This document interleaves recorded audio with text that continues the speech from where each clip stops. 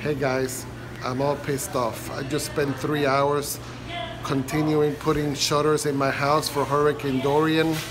Took a shower, laid down destroyed. Wanted to order a pizza. I called Marco's Pizza on Woodbury and they tell me they cannot deliver because all the freaking drivers have left town. What do you think of that? Ordering pizza in a hurricane situation is freaking emergency time, don't you agree? They needed to have some government workers or something backing up those Marcos delivery drivers. I'm really upset. Don't know what to say.